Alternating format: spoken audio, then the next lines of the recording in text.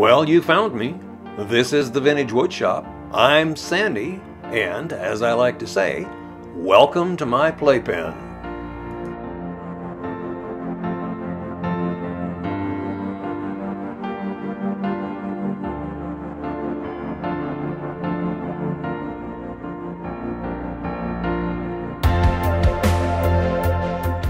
There. Got all the tools all sharpened up, including the 3 Easy Wood carbide tip tools. Kind of a daily ritual. The piece of wood I've mounted up is a piece of Claro walnut that's about 14 inches square, 3 1/4 inches thick, to which I have already mounted a piece of liptus to act as a tenon so that I don't have to carve any of that beautiful wood away. The piece of liptus is integral to my design and won't completely disappear in the final process. Took it off of the vacuum chuck, taking it over to the bandsaw, and I'm going to knock the ears off that thing, save that beautiful wood for part of another project someday.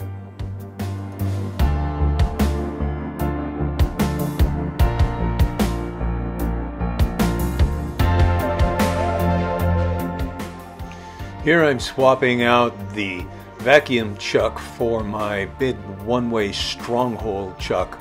The stronghold chucks I've purchased have just been bulletproof for years and years and years. Spin this thing, make it round, get it all balanced, get it speeded up.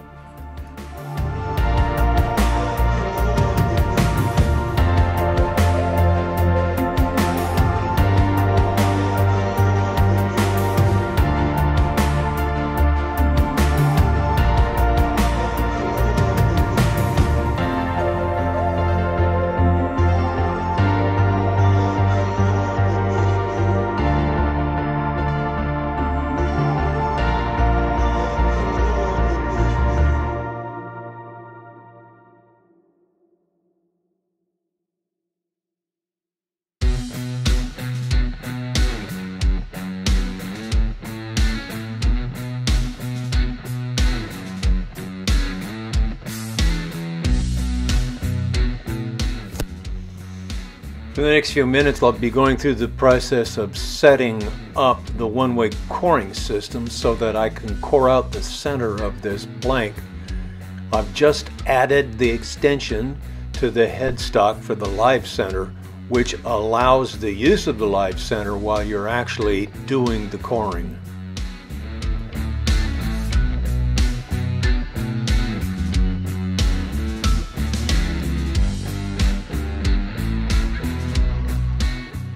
All of the fiddling I'm doing here is to determine the depth to which that knife is going to cut.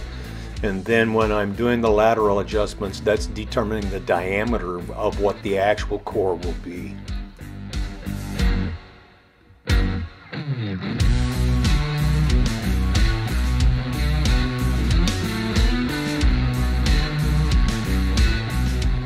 Decision made. Start cutting and back it up just a little bit.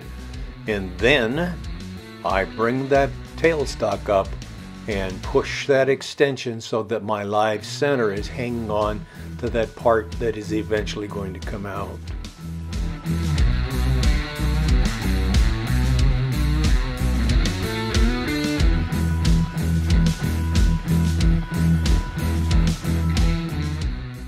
Those are some really nice shavings to see coming out of that tip is nice and sharp and cutting extremely well.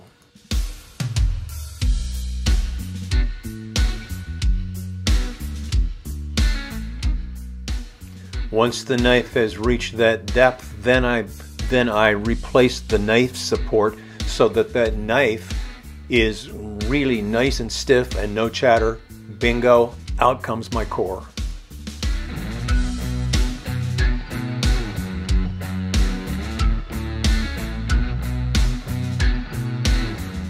Time to clean up the flaws, break out the Dremel tool, and get the yuckies out of those cracks and divots. I'm going to be using a combination of CA and 5-minute epoxy.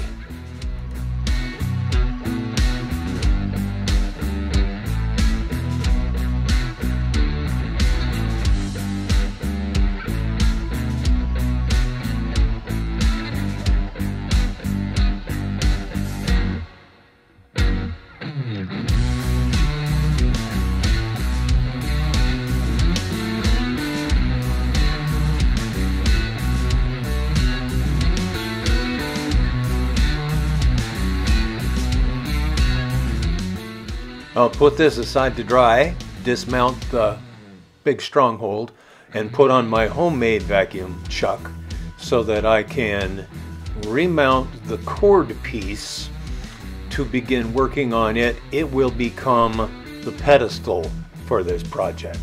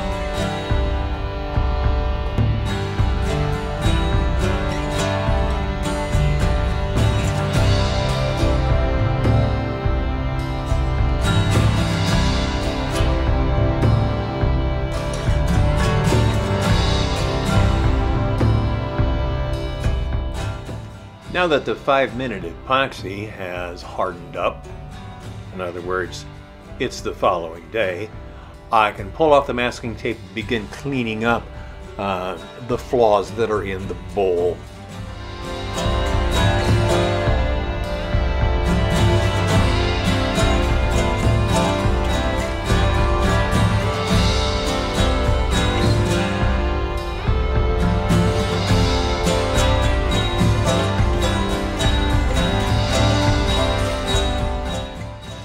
Yes, and the cleanup is done with the good old-fashioned CA glue and sawdust method, which works extremely well.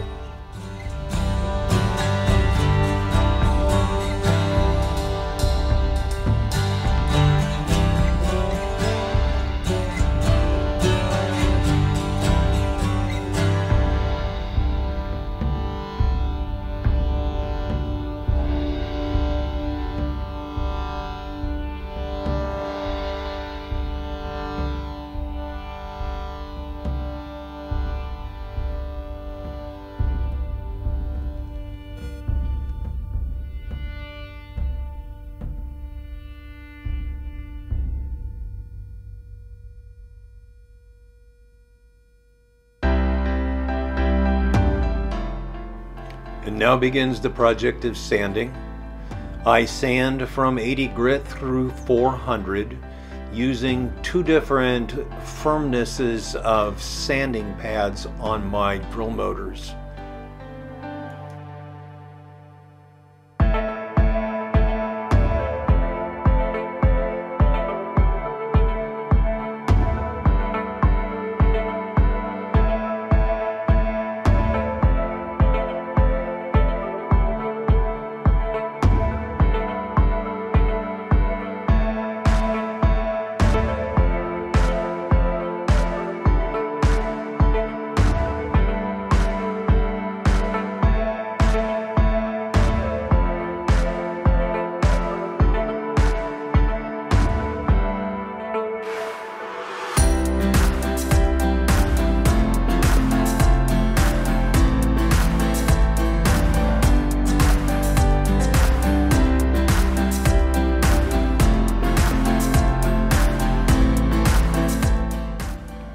Notice I'm not wearing any rubber gloves in this little portion of the video, which ended up giving me a real good dose of black thumb for about 5 or 6 days. That stuff does take its own sweet time in wearing off.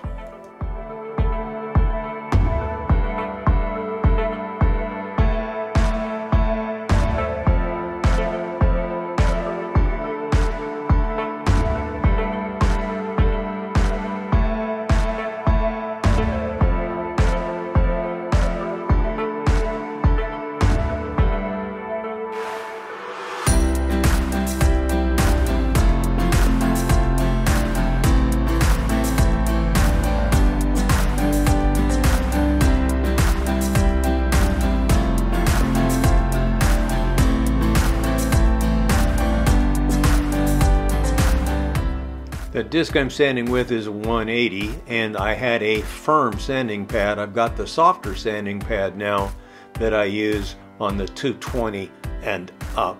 It has a real nice polishing effect on the project.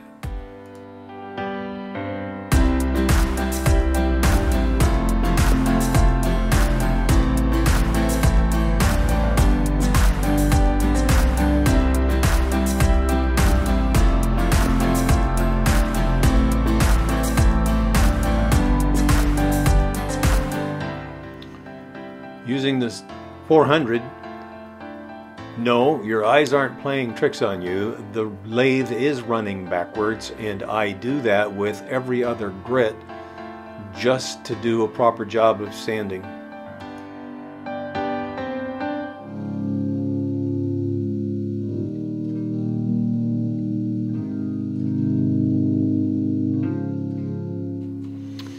Time to give it a final wash down with some denatured alcohol to get rid of any leftover abrasives, and then give it a little final massage with a Scotch pad in preparation for putting on the abrasive paste.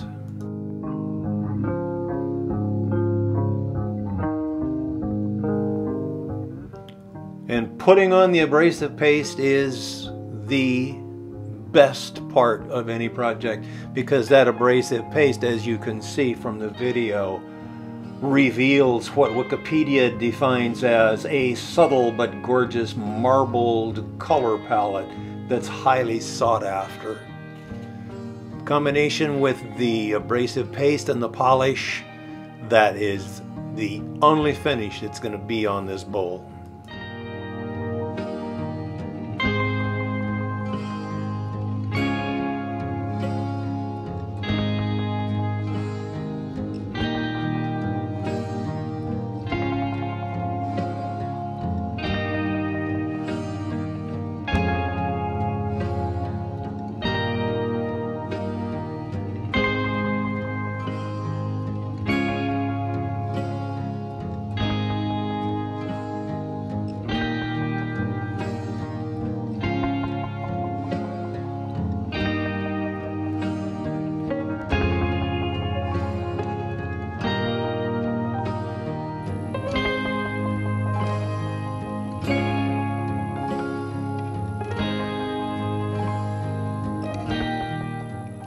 I slowed this section of the video way down so that as I rotate the bowl, you can watch the chatoyance. The chatoyance is the color shifting that's occurring there, and it has to do with the prismatic action of the surface of the wood. And needless to say, video does not do it justice. While I'm looking at this bowl, in actual fact, I'm seeing far more of the chatoyance than I'm able to relay to you through a camera. The bulk of the work is now finished on the bowl, so it's time to mount up the cord piece and begin working on what will be the pedestal.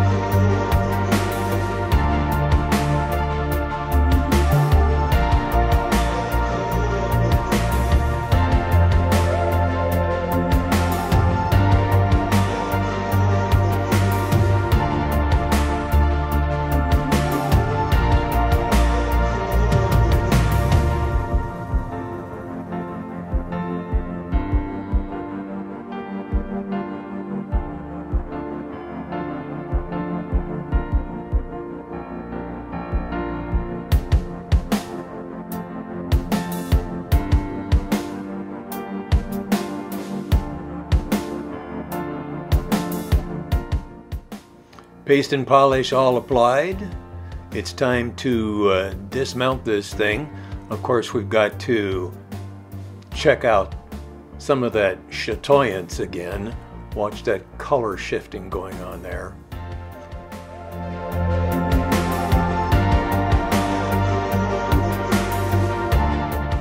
I need now to remount the vacuum chuck, and I've left the bowl in the stronghold chuck and used the live center to make sure it was centered up.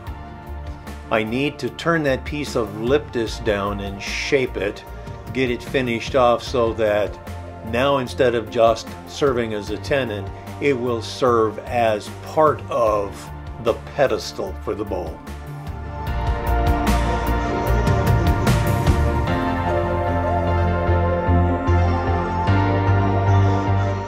While I take a moment to step over to the grinder to touch up the edge on that negative rake scraper, why don't you take the opportunity to subscribe? If you've enjoyed the video, hit the like button. If you really enjoyed the video, share it with a friend. It is deeply appreciated.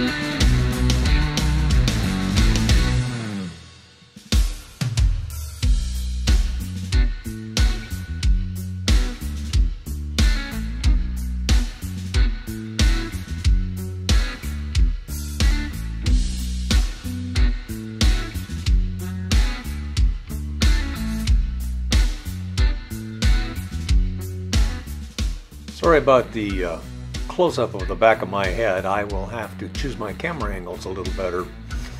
I have finished with the vacuum chuck for the time being and remounting what will be the bottom part of the pedestal to fit it to the lip disc piece on the bottom of the bowl. To do so, I need to not only size it, but I need to cut a mortise into this thing eventually so that I can reverse it to turn out the bottom.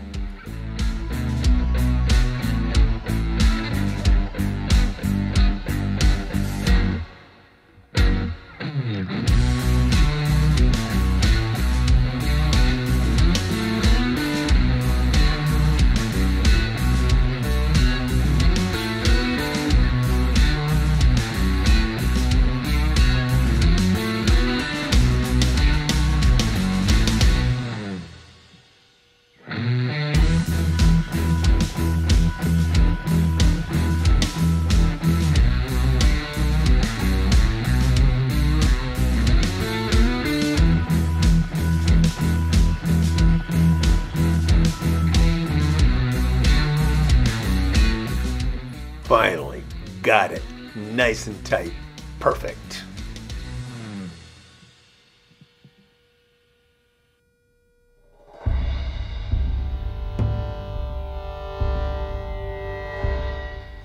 Now for more sanding, the yellow disc is the hard one, and a little hand sanding in between. Here comes the soft back one to do the final on it, until of course it's time for the paste and the polish.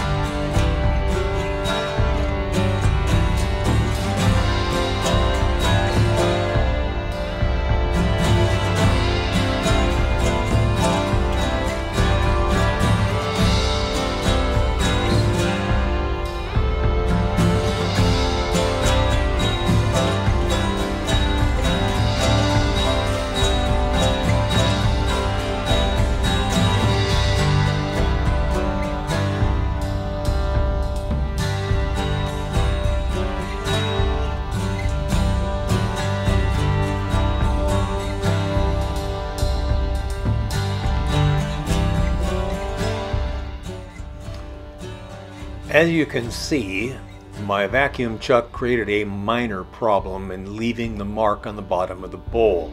So I'm re-chucking the bowl in the stronghold, putting the vacuum chuck back on so that I can now bore a mortise into the base of the bowl, into that piece of liptus, so I can reverse chuck it and go ahead and use the abrasive paste to get rid of the mark that the vacuum chuck left.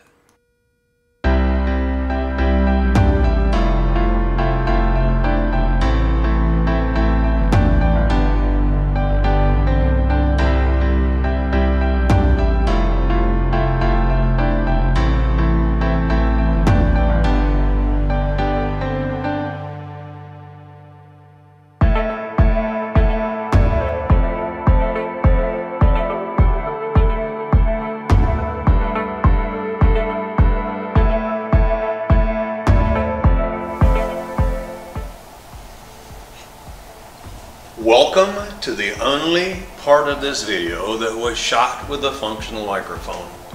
Here's how she turned out. I love working with Claro. There's nothing on this but the polish I get from Axe. I'll put some stills at the end of the video. Until next time, get out to the shop, strap on your tool belt, dive into that piece of wood and find the beauty that Mother Nature left there for you.